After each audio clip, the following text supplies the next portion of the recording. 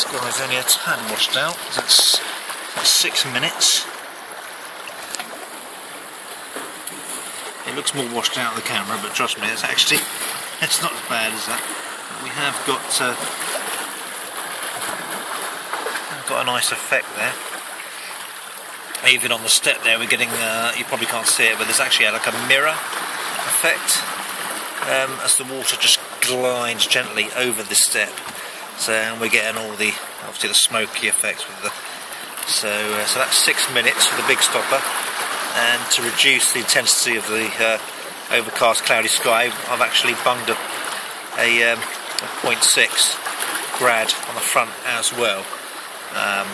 So that was about 380 to 390 seconds, and that's actually not come out too bad, although I might actually drop it to about 320, and we'll give that a go. But this is the steps.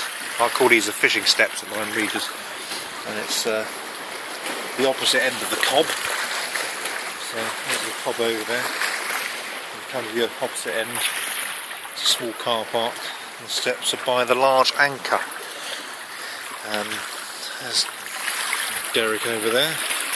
There are more steps as you go round, but these are the favourite ones. And if you do get a nice, gentle,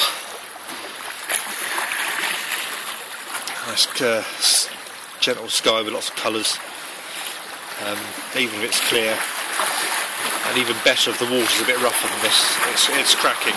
Especially if you go at the top there, and the water's coming over here, and it just gives it like a mirror effect, similar to the Peveril Point runway, as I call it.